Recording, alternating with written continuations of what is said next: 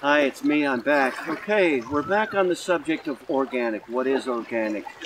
And so now we've gone through the definitions, we have an idea of what we've been really saying when we say organic, and the impact that saying organic has out in the political world as well as the farming world. What do we do about this problem with organic? How the governments, how the agencies and the powers that be, they've taken control of that, and they've made being an organic farmer a disadvantage somehow out there on the world stage. Well, you know, what I would suggest is this.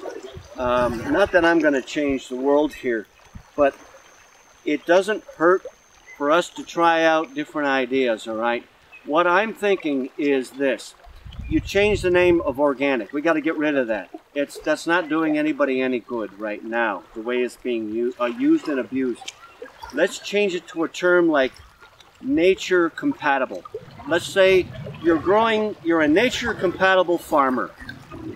I know it's a mouthy thing to say, but let's put that label on the food that you produce organically, so that it can go to the market, and you can hang your shingle there that doesn't require anyone's certification, nobody's stamp of approval. It's just you saying, I'm not using chemicals.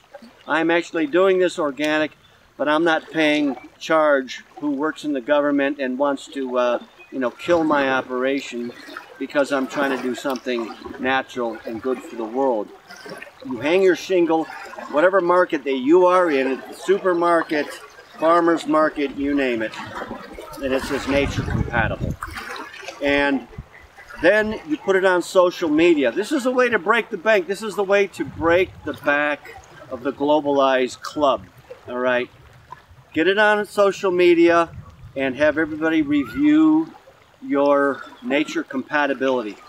Only those people come out to your farm and take a look at how things are done, get a chance to review you. So let's say we set up a system here. 5-star system is good enough. If somebody sees that you're doing everything completely okay, they can take videos of it as verification for you. Social verification, very important. Then give you the 5 stars, talk blah blah, have videos that back up what you are claiming, because they're claiming it now also. Get people to be your allies.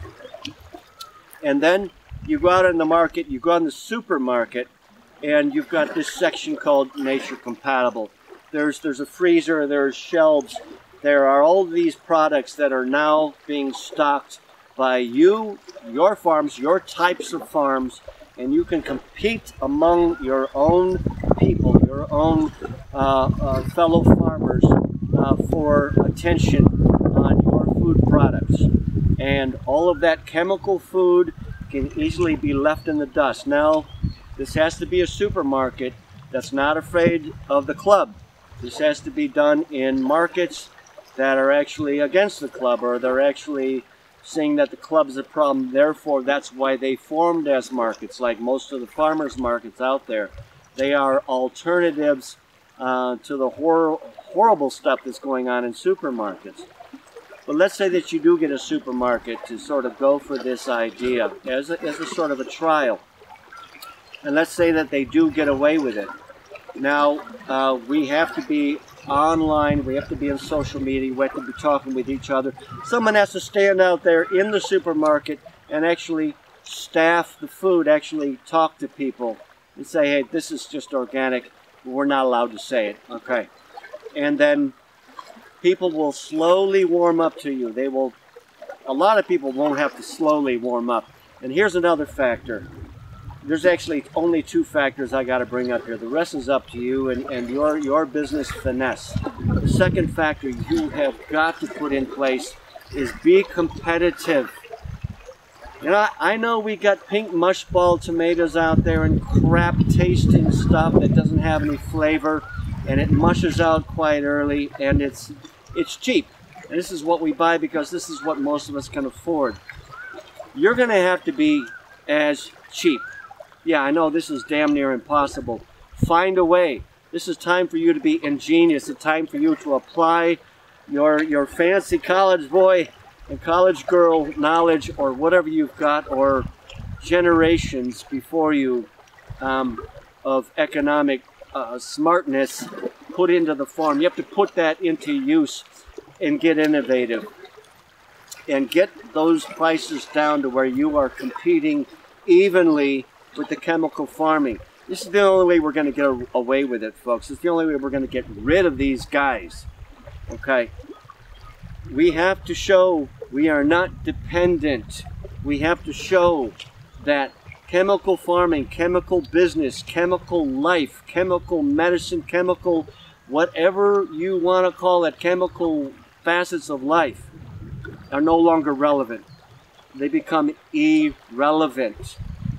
We have to show that by just quietly and peacefully doing a different way that's not tied to them, and we don't break any laws. We just creatively get out there and start new markets. Believe me, people are ready for this. We are, all of us, sick and tired of this bullshit, of this game that's being played that we're quietly going along with because there's nothing else we can do. Most of us can't afford the organic farm food. Okay? So, that's the message I've got for this part of it, is to change the label, change the term, go out there, create your own market, elbow in that supermarket next to the existing chemical market, elbow it out eventually, make it all irrelevant. Again, my name is Im. This is Simple Life. Thanks for listening.